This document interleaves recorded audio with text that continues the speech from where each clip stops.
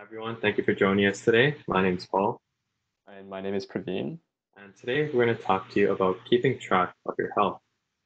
It's really important that we all keep track of our own health, and while we do rely on our doctors to take care of us, we all should have some sort of role in our health and making sure that we stay organized and knowing about our health as well. So we have an agenda of a few things that we're going to talk about today. We're going to talk about logging your health, medications, hospitalizations, blood pressure and blood sugar, lab work, diet, and exercise, and how we can, really keep track of all of these and just make life for ourselves and our physicians easier, and keeping us engaged in our own health as well. So logging your health, like I mentioned, organizing your health is very, very important. The reason why I'm saying this is because we don't have the most reliable memory. A lot of the time, we remember this one instance, a couple of weeks ago in the past, where we were experiencing some chest pain or some shortness of breath.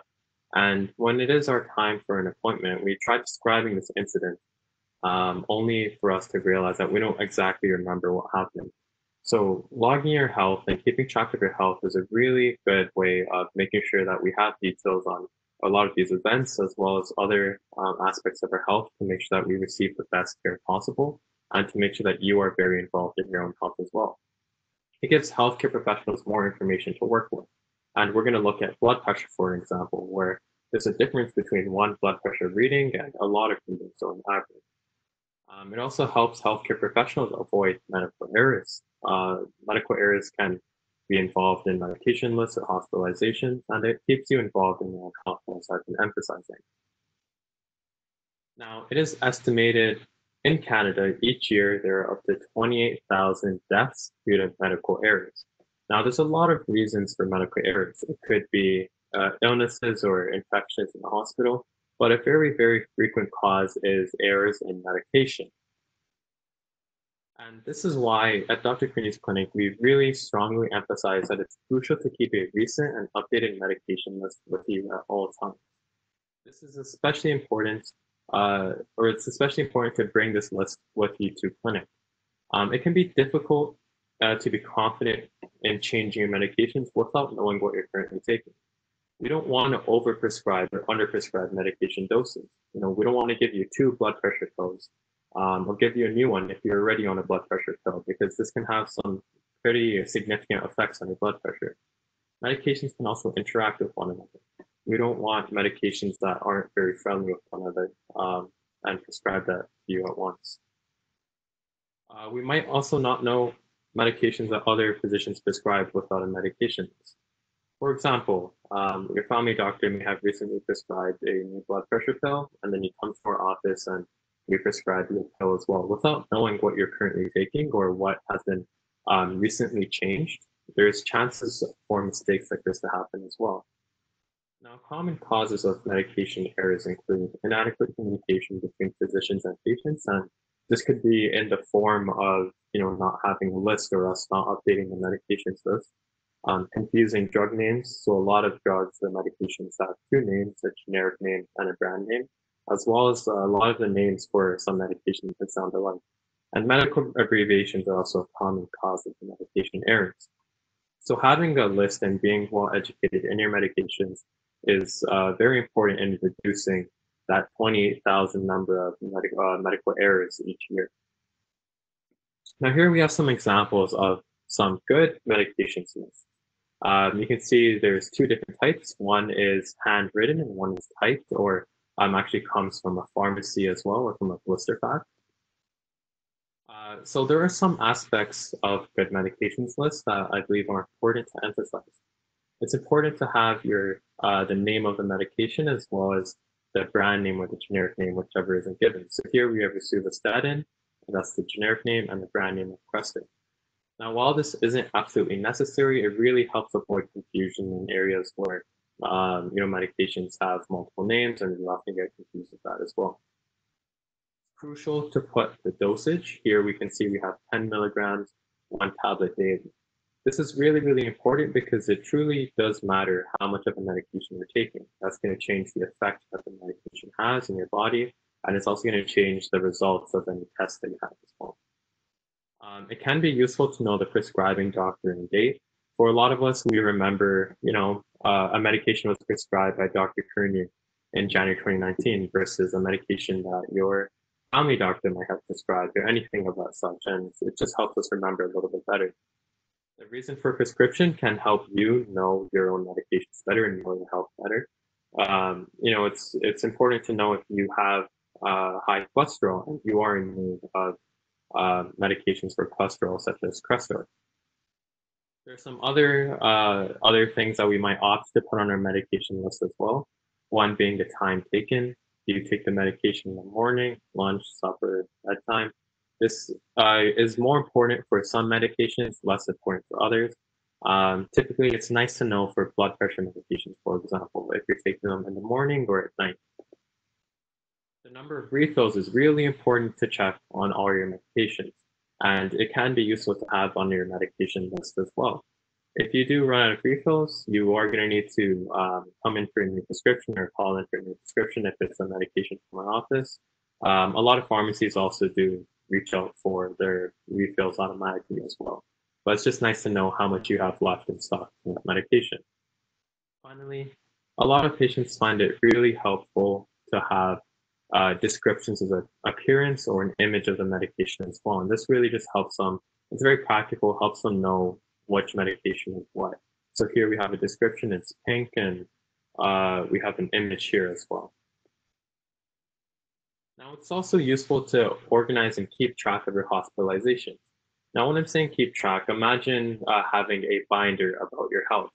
In this binder, you can have your medication list, you can have records of hospitalizations or records of your blood pressure and so on and so forth.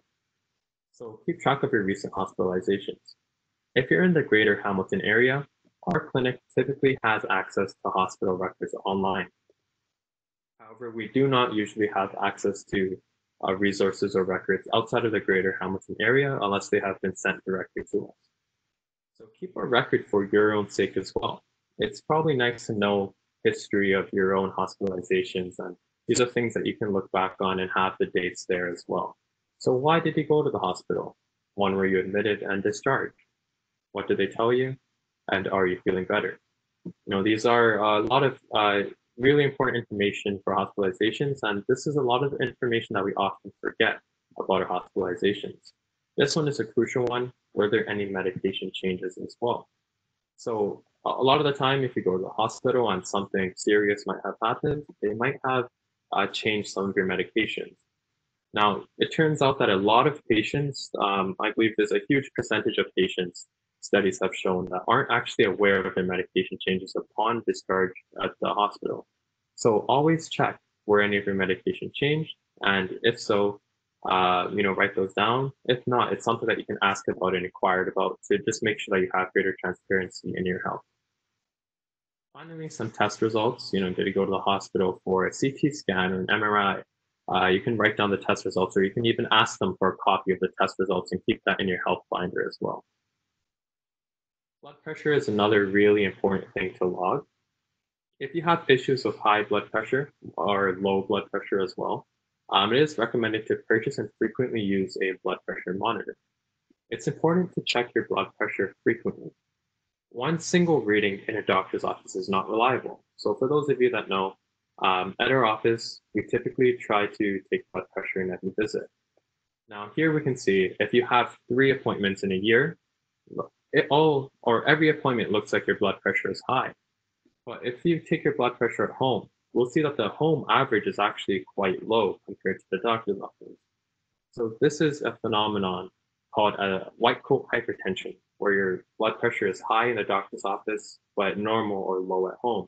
And this is an example of why it's important to take your blood pressure at home and keep track of that, because what we get in the doctor's office might not always be the most reliable. With that being said, in current times with the whole COVID situation, we are also trying to reduce the amount of blood pressures we are taking in the clinic as well for sake of social distancing. For that reason, it's really important to know how to take blood pressure and keep track of your blood pressure at home as well. So let's discuss how to take blood pressure. Try checking your blood pressure at least 3 times a week. If your condition is more severe, and your blood pressure is something that you have to pay close attention to, check it perhaps 2 times every day, 2 times being in the morning and in the evening. Now, checking your blood pressure actually means taking 3 readings in a row. A lot of us don't know this, and a lot of the time we might only take 1 reading, or when we're told to take 3 readings, we'll take it at 3 different times in a day. However, we should be checking your blood pressure twice a day, and each time you check your blood pressure, it means to take 3 readings in a row.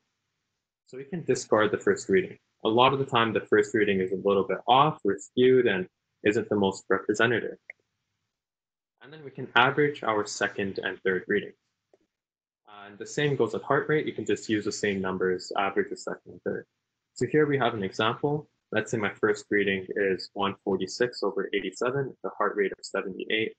My second reading is 133/79, with a heart rate of 74. My third reading is 131/75, with a heart rate of 72. Like we said, I'm going to discard the first reading, and then I'm going to average the second and third reading. My final blood pressure that I come to is going to be 132/77 with a heart rate of 73.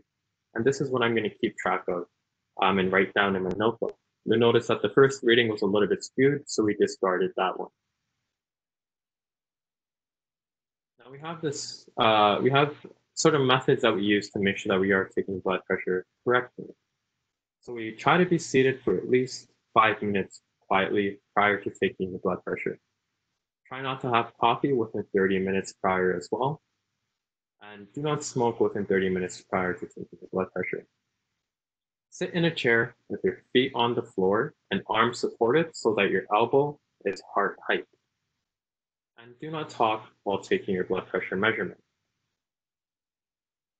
If you take your own morning reading if you take your morning reading before medications, be sure to write it down and tell your doctor that this reading is before medications. It makes sense for your reading before your medications to be high if you are hypertensive.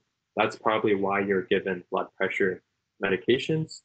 And in that case, it would be important to check again in the evening and see how things are on your medications as well. So here we have this great video from Online Healthcare showing us how to take your blood pressure at home.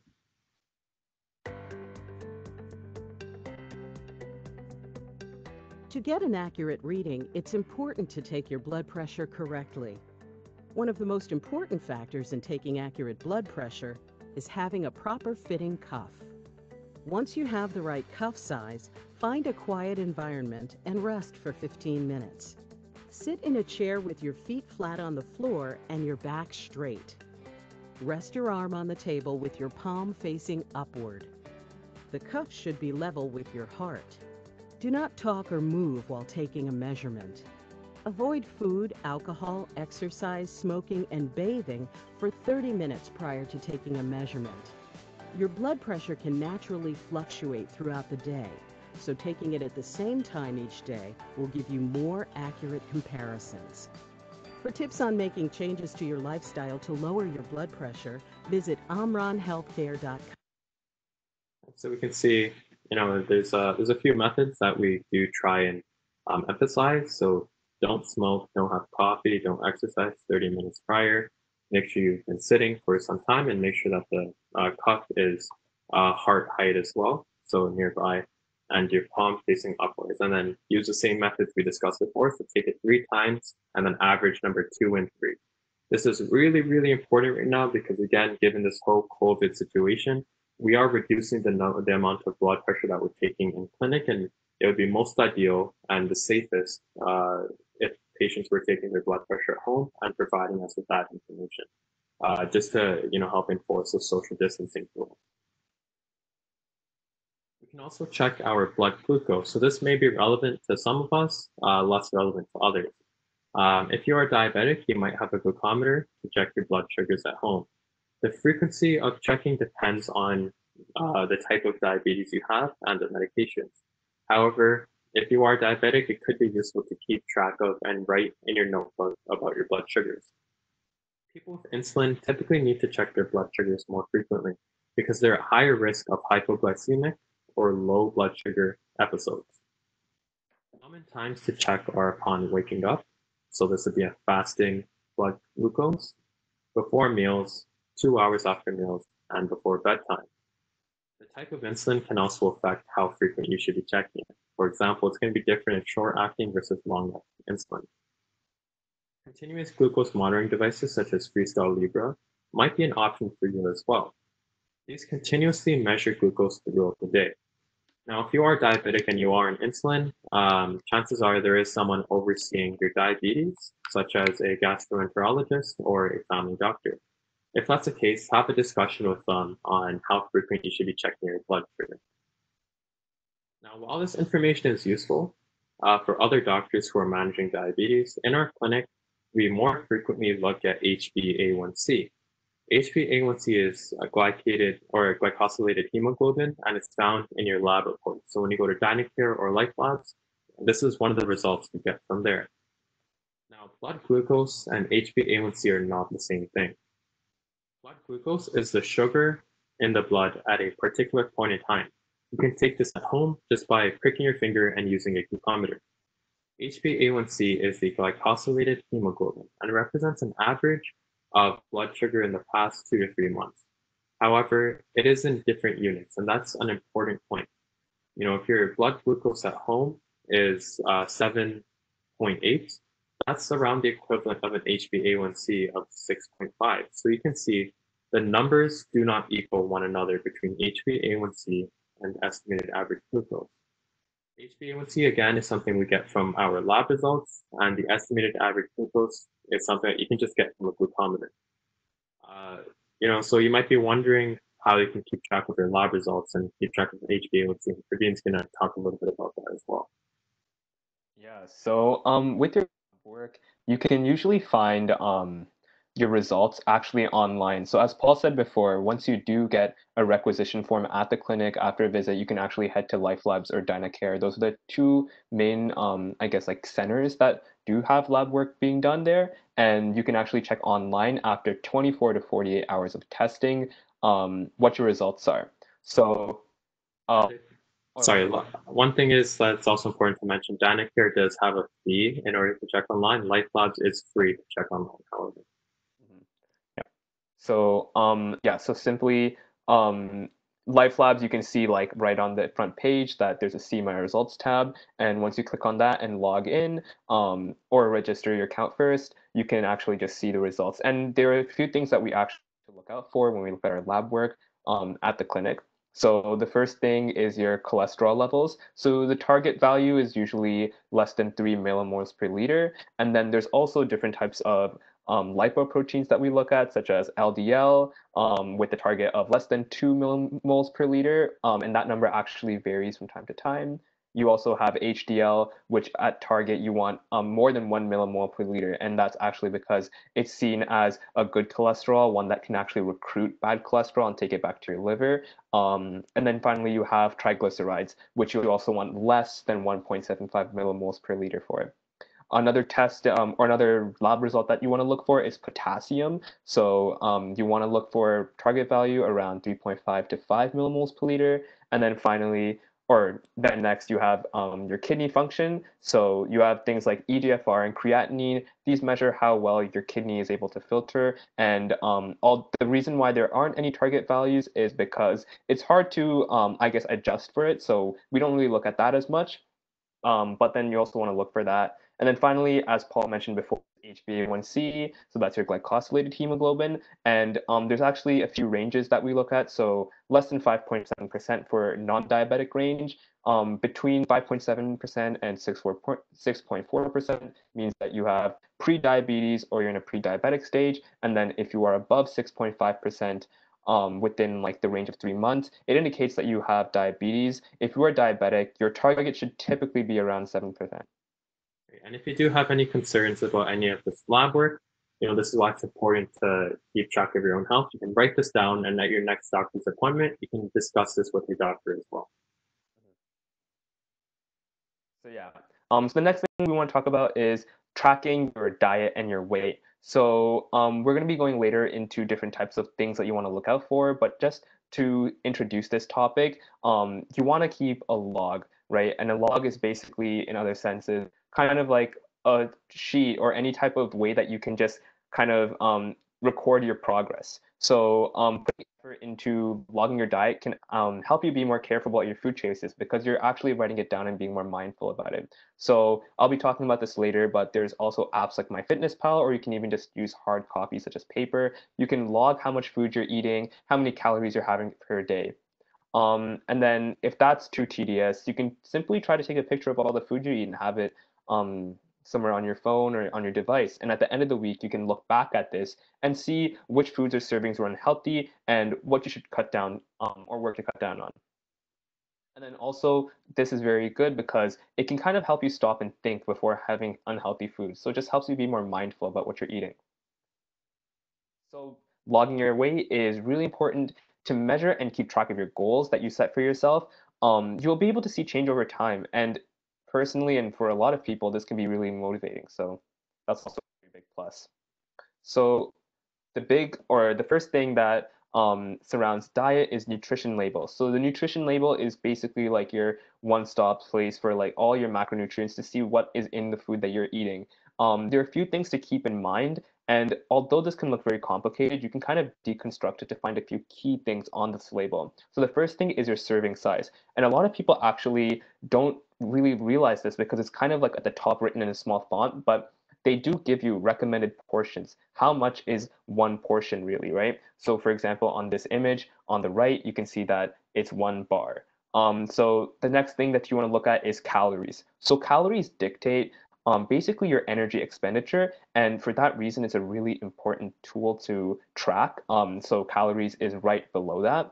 And then another thing that you can see on this label frequently are percentages. Now, this is a very big misconception because the percentages may seem like that's how much, like that's actually how much based on your diet, based on your needs. However, this is based on a 2,000 calorie diet. So please take that with a grain of salt. So for example, for the sedentary elderly, the average BMR is closer to around 1,200 calories daily rather than 2,000, right? So that's a very big difference. And these percentages might not be the most reflective of someone in that range. However, it's a very good guideline to tell you what this food is kind of like high in or low in. Usually recommendations include that greater than 50% is high in that nutrient and then less is low. So if you can see on this image here, you can see that your saturated fat is at 15%. So this might not be the healthiest choice because it does have a lot of saturated fat. And we'll be going into why that is later. Another thing that's really important about nutrition facts is that you can actually keep track of relevant macronutrients for certain diets. So there's recently been a lot of diets that are being researched and being put in place. For example, one big one is the keto diet. So those types of things, when you want a high fat, low carb diet, how many grams of fat are you eating per day? How many grams of carbs are you eating per day, right? Some people like to restrict it to like 50 grams. So 50 grams of carbs. So having kind of like an idea using your nutrition facts is also a very good tool. For example, if you are diabetic, you want to track your sugar. That's another thing that you can find here under your total carbohydrate subheading. So one thing also that's very important is, again, fats. So we've looked at different macronutrients such as sugar, carbs, but we want to look at fats now because there are a few different discrepancies that people often misconceive. So the big one is that you have trans and saturated fats, and you want to limit these. Also, you want to limit cholesterol and sodium because all these things are linked to an increased risk of heart disease. Especially if you have a high blood pressure, you might want to aim for less than 1,500 milligrams of sodium daily. So the main difference between saturated and trans fats compared to unsaturated fats, which is the other type that's usually included in your foods, is that the chemical makeup is different so that your body responds well to different types of fats. So that's why trans and saturated fats are not the best. And you want to limit how much you use of that. And one last thing as well, with regard to the 1,500 milligrams of sodium, we're going to have a video on our YouTube channel about something called a DASH diet. This dietary approaches to stopping hypertension or to stopping high blood pressure. So be sure to check the video out if you want to learn more on reducing your blood pressure through diet as well. Yeah. So now that we have all this information and we want to use it in practice, right? So I kind of put an exercise here. So let's say my BMR, so Just to explain what that is, it's your basal metabolic rate. It's if you are basically not including your exercise or anything like that, how many calories does your body burn on a regular day, right? So that is 1,200 calories. So that means I want to kind of maintain how much I eat to be around 1,200 calories if I want to maintain my weight, right? So let's say hypothetically I had 900 calories for the day. So lunch, breakfast, snacks, up to the very end of the night, I need to eat dinner. So based on these nutrition labels, and if I was only to have one serving of each, which one would be the best option based on how many calories I've eaten and the 1,200 calorie goal I want to achieve? Yeah. So now that you're taking a kind of like a pause and check that out, the really big difference here is the number of calories. So I want to have around 300 calories, plus minus maybe like 50 or 100. And for that reason, it might be better to take a look at the right option as opposed to the left option. As you can see, the left one has around 590 calories per serving. It actually also is really unhealthy. You can see that it's very high in saturated fats. Just based on the percentage, it's way above that 15% mark that is usually used to say that's high in something. And then the one on the right is only 170 calories per 1 cup. And with that, it can actually let you take more than one serving if you are feeling a little hungry, because that'll only reach 340 and you will be around that 1,200 range for the day. So the reason why, and what basically these two nutrition facts or these two nutrition labels are showing, the one on the left is actually one of infamous Mac from McDonald's, and then the one on the right is just a spicy chicken soup from a can, right? So you can see various discrepancies in the types of nutrients that each one provides, and that is better exemplified through the number of calories that are shown. So we did mention there actually help track not only your calories but your macronutrients, amongst a lot of other things. And a really popular one is called MyFitnessPal. So I've been personally using this when I started getting into fitness, and it's been really helpful just because it kind of gives you like a very nice overview of everything that you've been eating and also like your progress throughout the days, throughout the weeks, even throughout the months, right? And it just helps you keep everything on one standard device, and it helps organize everything. Some people might not like having to write everything, logging something on just a piece of paper. So this is kind of like a little more organized if you are more technologically inclined. And we will actually be putting out a tutorial on how to use these applications. We also have a lot of workshops being done or already on our website and social media on how to use technology to better track your health. So those are some great resources you can use. So going back to MyFitnessPal, it's basically a dashboard or an overview of your dietary intake for the day. It also can calculate your calorie expenditure. So that's going back to your BMR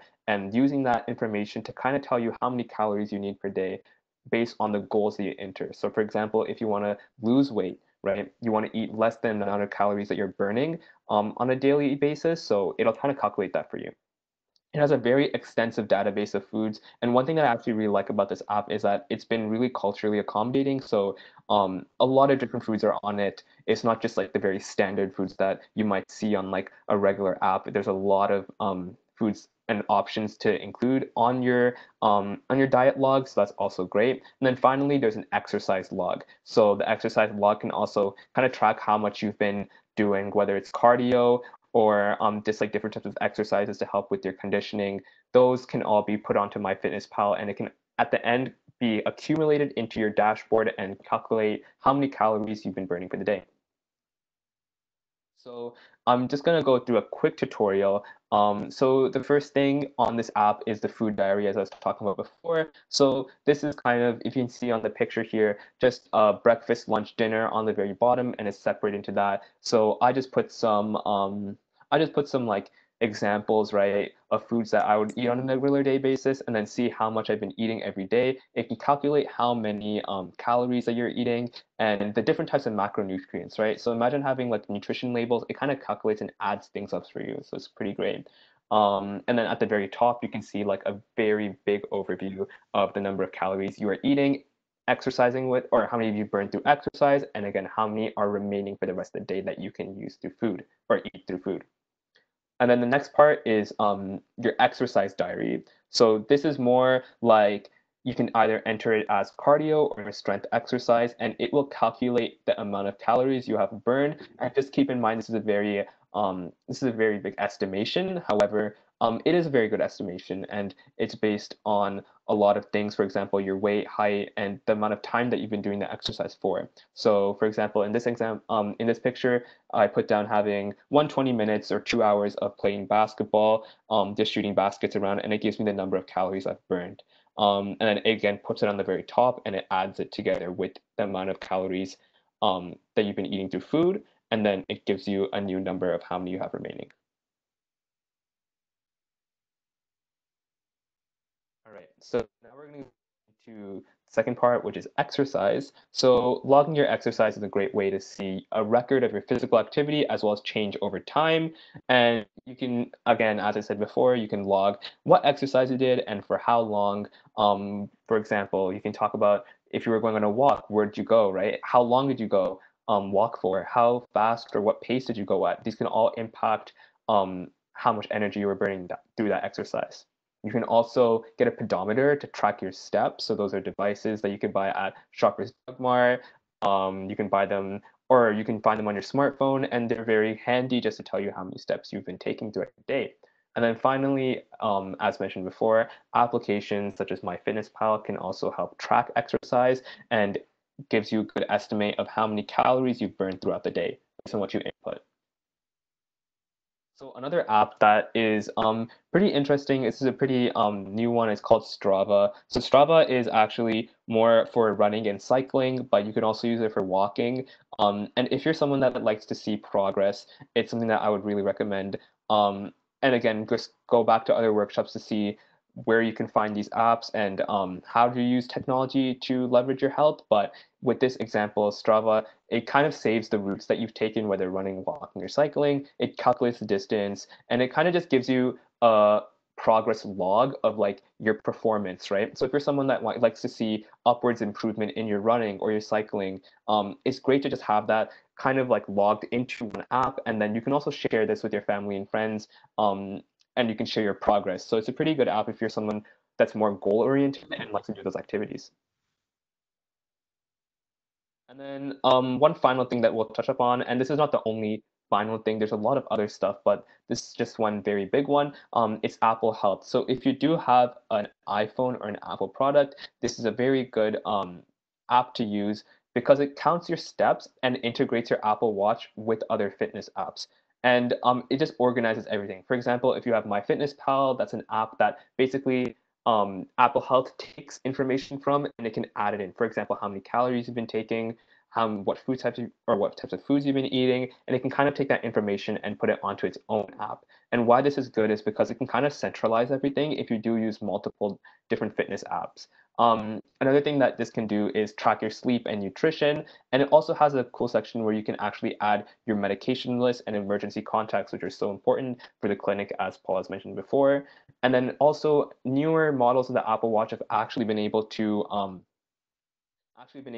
track your heart rate and also have ECG tracking on them. So if you have rhythm disorders such as atrial fibrillation, this can be pretty useful.